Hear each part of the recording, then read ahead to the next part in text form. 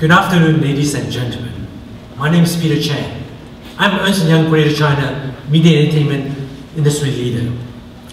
I would like to first give thank you to Rich Neuhauscher, Managing Director of CinemaCoin, and Millard Ochs, President, Warner Brothers International Cinema, for giving me this opportunity to speak to you about something exciting happening in China media entertainment or ME sectors. When people think of China, a lot of times they think of low-cost manufacturing of industrial and consumer goods. For numerous reasons, China's M&E sector does not get the same level of attention.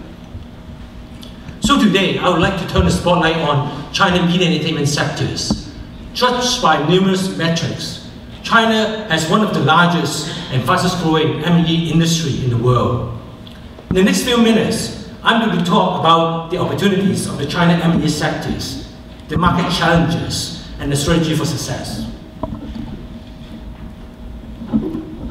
No discussion of China media and entertainment sector will be complete without an understanding of the economic factors that underlie the growth of all sectors in China.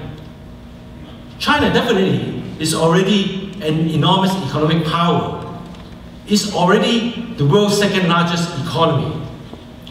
In year 2000, China's shares of global GDP was only 7.1%. But by 2020, it is an estimated 19.7%. The Chinese economy has also undergone significant structural changes. And the Chinese government are working very hard to change its economy to encourage significant domestic consumption. As you can see from this table, China already ranks #1 or #2 in terms of the consumption of these categories of goods and services. And in fact, a growing percentage of this consumption is being spent on M&E products and services. China is already the world's second largest film market. And China box office revenue is expected to surpass that of the US by 2020. And this is the reason why a lot of global M&E companies like yourself are paying more and more attention to the China market.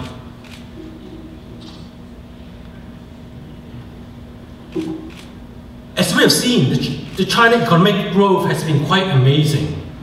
However, sustaining this momentum would require a concerted effort and careful planning, led by President Xi Jinping. Shortly after his promotion came to the office in November 2012, President Xi laid out his vision for China, spelled in a speech called the China Dream. It seeks to create a comprehensive and moderately prosperous society by year 2020. But what does that really mean? This could mean China becoming the world's largest economy. To achieve this, a key element is to move China from an export and investment-driven economy to one that is powered by domestic consumption. And then the Chinese government is also trying to increase the regional development.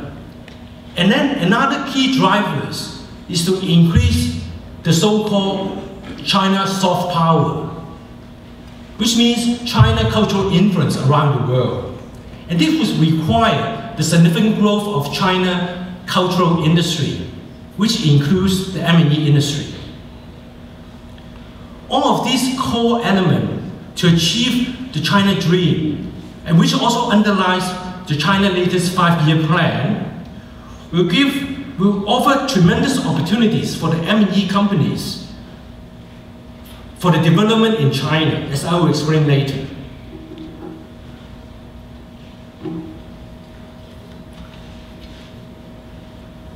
As we have just discussed how the Chinese government tried to keep its economy ongoing, much of this growth in the future will be coming outside of China Tier 1 city. Currently, the consumption, of course, is still predominantly contributed by the Tier 1 city. But Tier 2 and Tier 3 cities the pace of growth will be much faster. And it will be the future growth engine in China. And by year 2025, China will have over 220 cities with a population in excess of 1 million, and over 23 cities with a population of over 5 million. And this is in comparison with only 23 cities now in Europe with that size. These regional market opportunities are increasingly being supported by the regulatory development.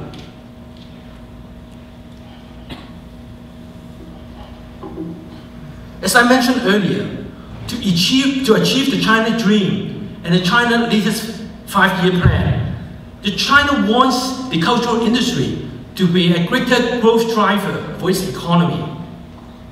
And of course, China is still very protective of its M&E industry, but nevertheless is now steadily liberalizing these sectors. This change in this philosophy is beginning to have more practical effects across various sectors of M&E and present growing opportunities for M&E companies, both domestic companies as well as for foreign companies. One notable example, I think especially relevant for a lot of you, is in relation to the film entertainment industry. The Chinese government recently raised the quotas for the theoretical release of overseas film to 34 films per year, up from 20. Of course, that has provided that additional 14 films will be in 3D or IMAX format. The Chinese government also raised the box office shares that the foreign studio can enjoy to 25%.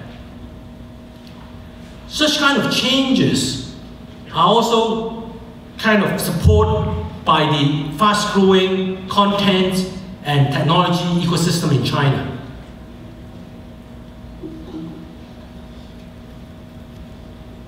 China already has the largest internet population in the world, with over 560 million online users at the end of 2012. And it is a remarkable achievement given China only had 45 million users at the end of 2002. In fact, there are now an estimated 508 million social media users and 516 million online video viewers. Such remarkable growth in digital consumption is being driven by the convergence of network devices and content. So what does all this regional development, regulatory liberalizations, and digital convergence mean to China M&E markets? The answer is quite simple: growth. What you see here is really a growth picture.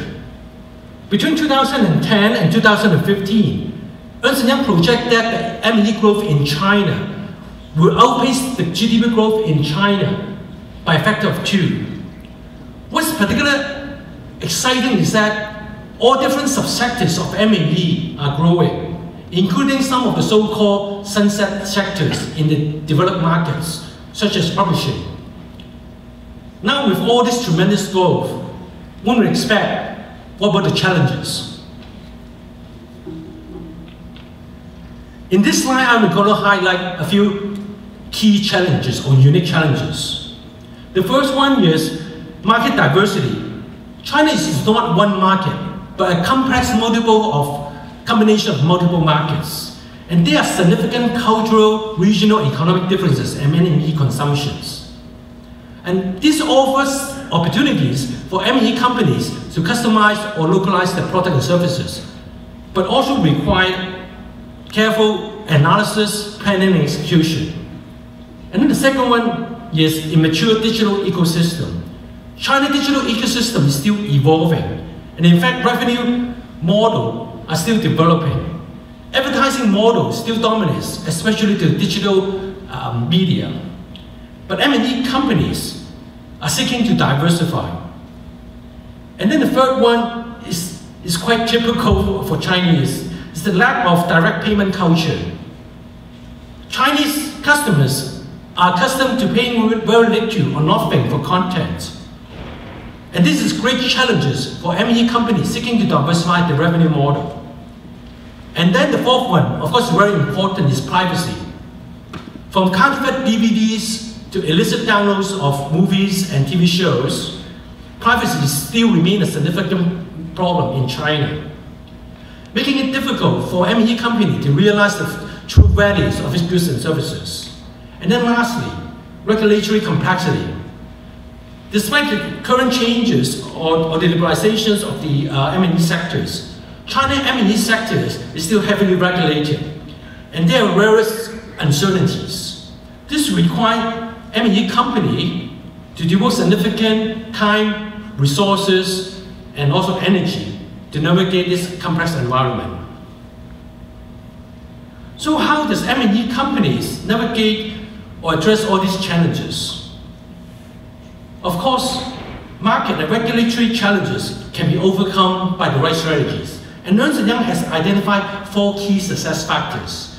These are, number 1, building strong brands. Building a strong brand is essential to success.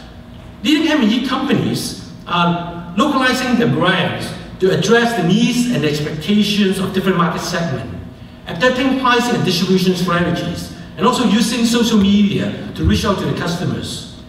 Succeeding in digital. With digital changing the way Chinese are enjoying the content, companies could not succeed in China without a successful digital strategy. And then third one, forming and operating effective partnership. Ernst & Young believes that the Sino-foreign partnership can be an essential ingredient for success in China. Not only they allow these companies to overcome some of the China unique regulatory challenges, but each partner can gain from the resources, skills, and expertise of the others. And successful partnerships are usually based on early establishment of the strategic objective and the corporate governance structures. And then lastly, navigating the regulatory environment. While we have been seeing some regulatory liberalization, China regulatory environment remains complex. This requires greater management, monitoring, and assessment of the impact of regulations on the strategy. All these factors are explored in great details in Ernst & Young latest leadership report, Spotlight on China. In closing, I want to thank you all of you for letting me the time to share my excitement about the China M&E sector. To be sure, the challenges for M&E companies seeking to expand the market presence in China is significant. Yet, the market potential is too vast to be ignored. Thank you.